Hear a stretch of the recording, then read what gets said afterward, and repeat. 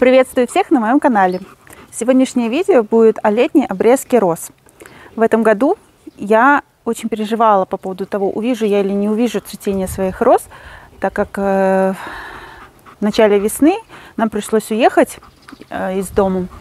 И я была очень рада, когда я вернулась домой, это было конец мая, и розы как раз только-только начинали входить в самый пик своего цветения. Как это было, вы сейчас увидите на видео.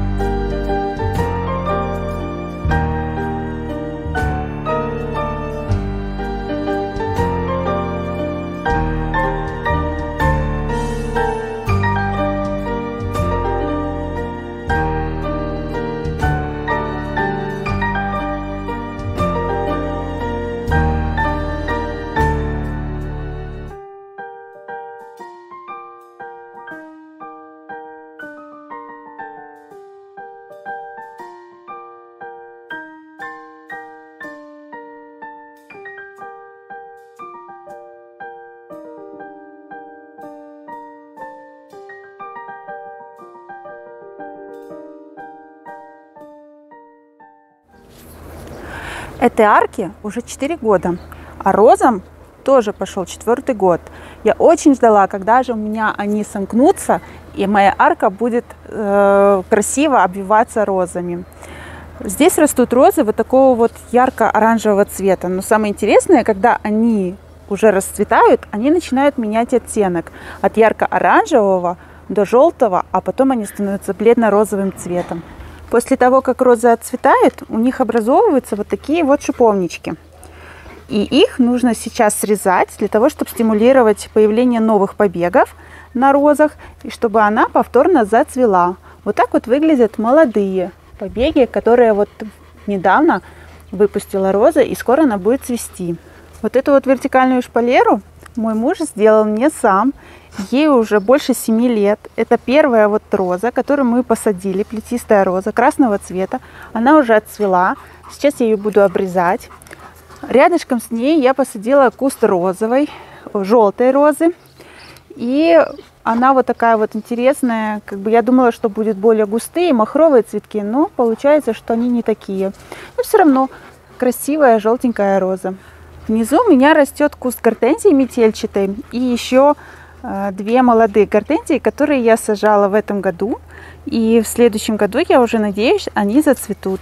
Вот на примере вот этой ветки я покажу, как я обрезаю свою летнюю розу, летнюю обрезку роз делаю. Для этого у меня есть секатор и кожаные перчатки, чтобы не колоться шипами. Здесь у меня она привязана, поэтому я ее обрезаю недалеко от места, где я ее привязала. Вот такой вот куст. Зимой я вот такие веточки уже не обрезаю, а оставляю розу зимовать вместе с шиповниками. Тогда она у меня лучше зимует, совсем без укрытия.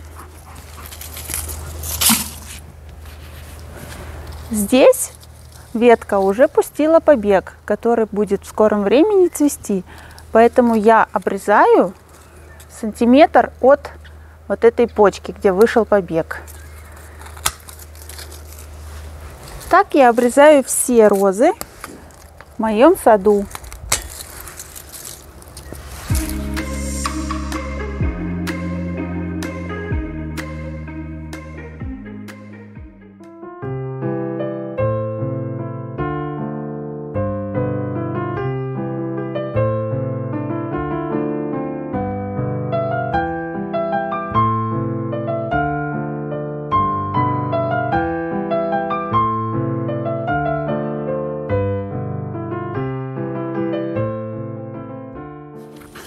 Ну что, розы я обрезала. Теперь пришла очередь лаванды.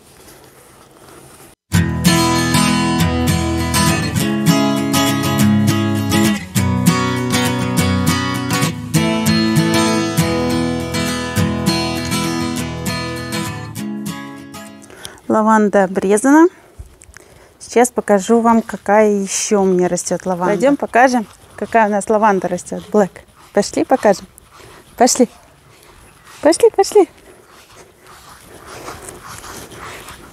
Вот она, моя лаванда. Белая лаванда. Я в этом году купила 10 кустиков маленьких, но она оказалась такой дорогой, что я даже пожалела потом, что я купила 10 кустиков. Как-то у нас получилось недоразумение с менеджером магазина. Ну, смотрите, вот такая вот белая лаванда. Надеюсь, она у меня хорошо перезимует. Сейчас сфокусируюсь. И в следующем году она меня порадует своим более пышным цветением. В одном из видео я показывала, как сажаю флоксы. Посмотрите, какая у меня коллекция. Красивые, разноцветные. У нас долго не было дождей, поэтому они немножечко подвяли, но они отойдут. Я их уже полила. И тут я не могу выразить, какой здесь стоит аромат. Флоксы у меня напоминают детство. Когда я приезжала в гости к бабушке, во дворе росли флоксы. И это всегда было так вкусно, так приятно. И теперь флоксы растут у меня в саду. Вот такой небольшой сегодня ролик у меня получился про летнюю обрезку роз. Посмотрите, какая красивая. А пахнет как мира, благополучия. И чтобы не было у нас в Украине войны, чтобы она быстрее закончилась. Всем добра. Пока.